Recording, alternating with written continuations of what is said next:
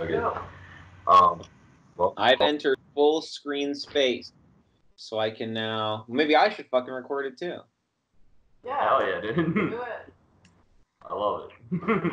Just for me, just to take up all my hard drive space. Yeah. I love it. That's what we want.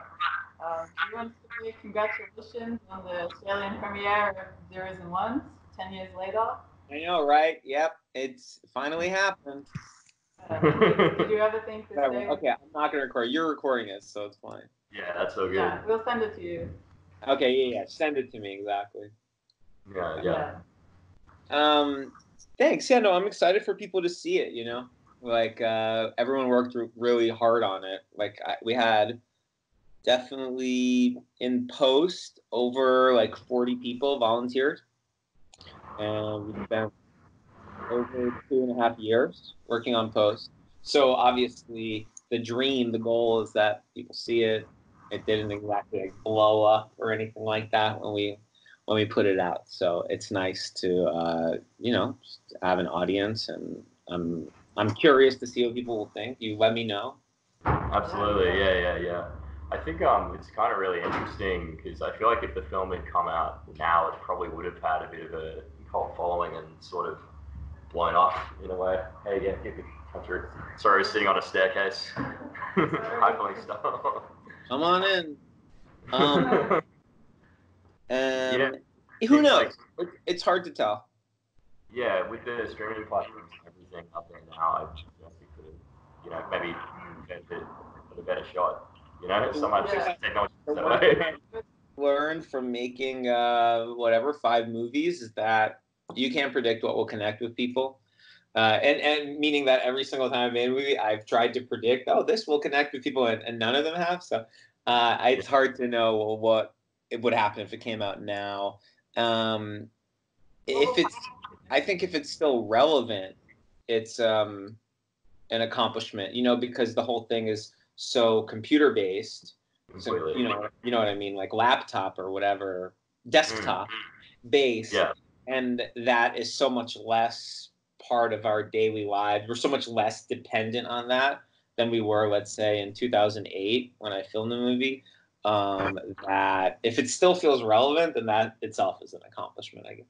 Yeah, definitely. It's as a project, it makes me really nostalgic for sort of MySpace days, and I think that's kind of testament to the artistic style. It works really well to kind of, I don't know, by being hyper real and hyperlinked. It kind of really, I don't know, connected with me on that level. That it doesn't date. I guess is what I'm trying to get at. Like it still feels pretty relevant, and the themes and stuff really do come through that. Thanks. Yeah, I mean, I think part of what we figured out as we went along was that it would help if it actually had like an almost catalog, like archaeological quality to it. Like, so like we in post decided to date the movie in 2006, 2007 because we realized it was taking so long. Like iPhones were like in between us filming it and finishing it, people started getting iPhones. And I was like, fuck no.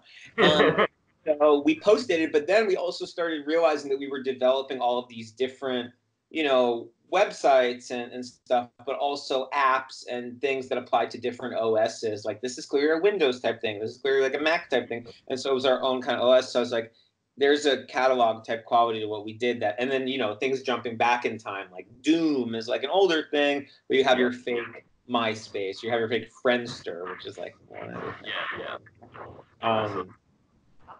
Felix and I are really big fans of Wobble Palace, and we're really keen to see Spree. Yeah. Can you tell us a bit about that film and like how it relates to the Zeros and Ones as well?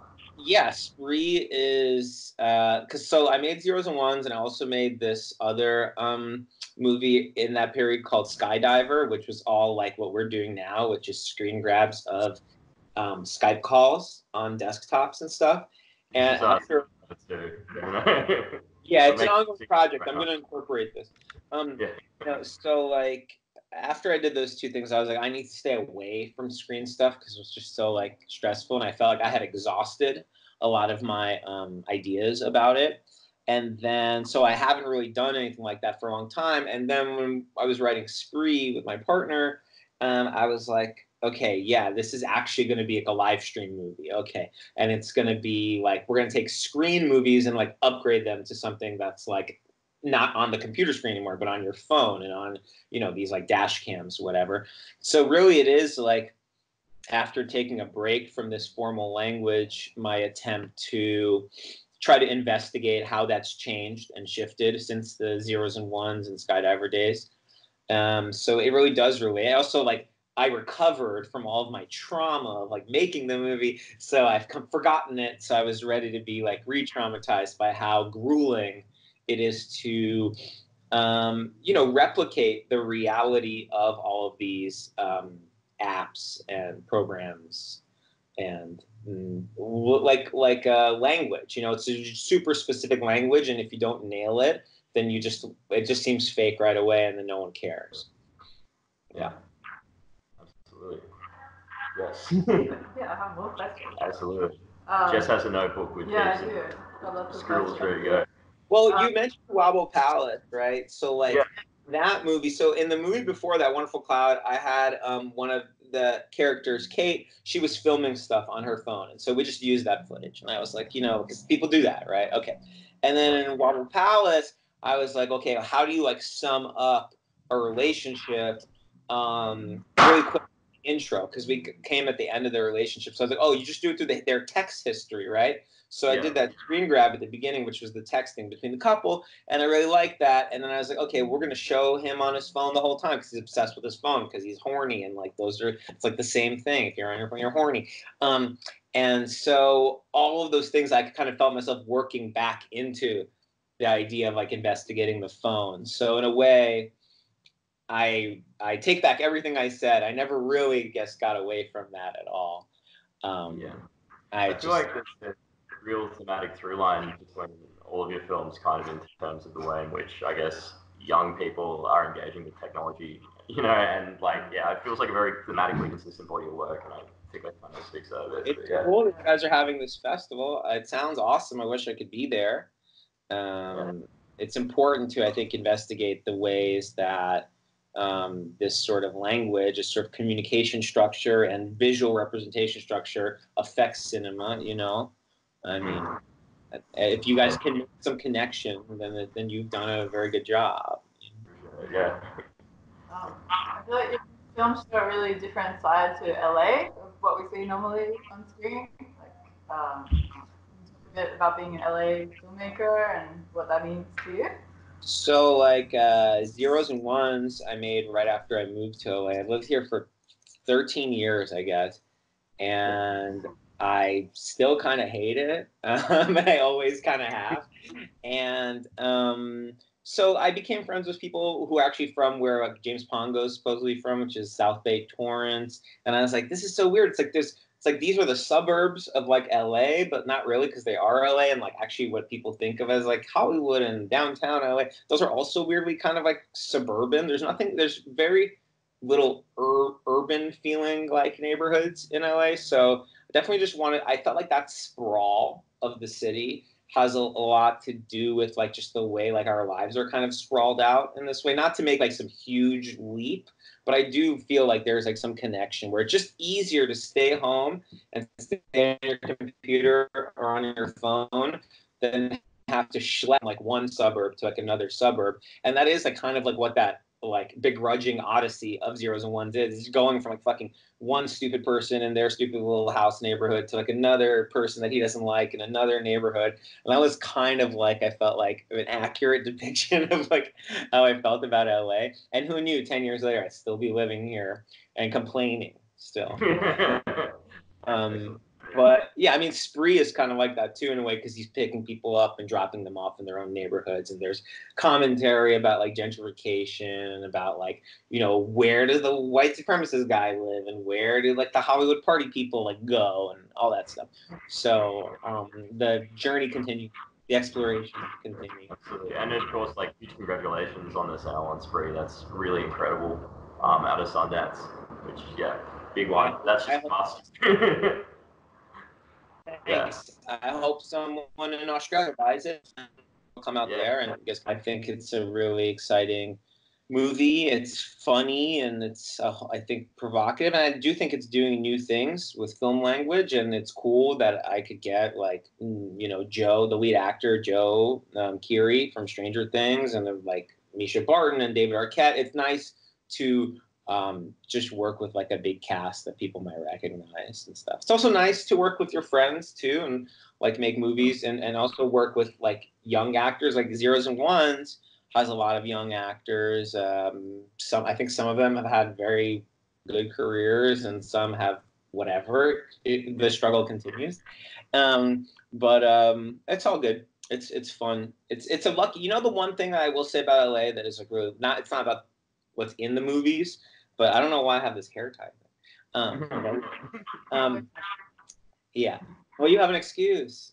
I was gonna say the one great thing about making movies in LA is that there's so many talented people and they work on so much shit, but their talents they're like, commercials and bad streaming stuff, and like, like Verizon Go 90, where they have like $2 billion for 3 years and they make like horrible crap that no one will ever see. And then all these talented people get paid money. And then if you come at them and you say, I have this idea, like, I want to revolutionize film language, the whole movie's on a computer screen, they will like be excited by that and hopefully have enough money that they've saved up working on the things they hate that they can do that with you for a few months.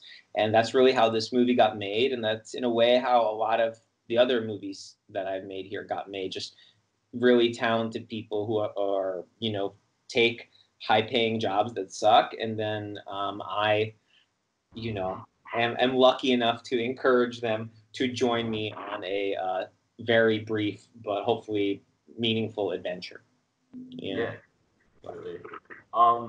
This is kind of on the same topic. Obviously, Unfriended came out a few years after Zeros and Ones, and kind of got a bit of cred for changing the language up and everything else. What do you kind of feel about like Unfriended in respect to Zeros and Ones and that sort of legacy?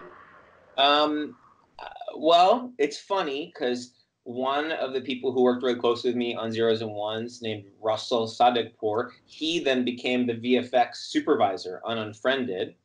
And as editor that I worked with, Parker Laramie, on a web series I did, was the editor of Unfriended. So Yeah, I right. think there's definitely a connection. I don't know if like Timur and like the director of that film understand that, but Russell and Parker at least were coming from a place where they very intimately, closely knew how, like, what we were doing and how we were doing it. I think ultimately how they did the Screen Life movies is much closer to how I did Skydiver, where I screen grabbed it and then they did minor modifications on what they screen grabbed, as opposed to Zeros and Ones, which was really like a build up from the ground thing with our VFX supervisor Andrew Schwartz, where we, like, every scene, as you guys, is designed, animated. We did like 50 versions of every scene because like anytime the window moves or like a message comes up, it's all about comedic timing. It's all about kind of guiding where people are looking, or what is the color for this window and when does it blink, because that's where you want people to look. So that was I don't know if there's been another Screen Life movie made like Zeros and Ones, because it's literally an animated film, and Spree is like that too, where we're obviously capturing things with phones, but we're not all the comments. And Spree has over 7,000 comments, original, and all timed out like perfectly to the movie, and they're animated. They're not like screen grabbing Twitch or anything like that. Yeah. Really. Yeah. Any more questions? You're all good? Good. Yeah. Thanks so much for joining us. Either where whatever. Let's see, like Spree. Let's have a reason to throw Spree out there, and I'll come out there and we'll all party. Yeah. Everyone who came to the theater, if you're watching this, you're still here, I want to say thank you so much for coming. Hope you enjoyed the movie, and whatever, tell your friends, rate it. still trying to sell this film 10 years later. Just make sure you rate it. Okay. Absolutely. Thanks so much for joining us. Thanks so much. Easy. Bye.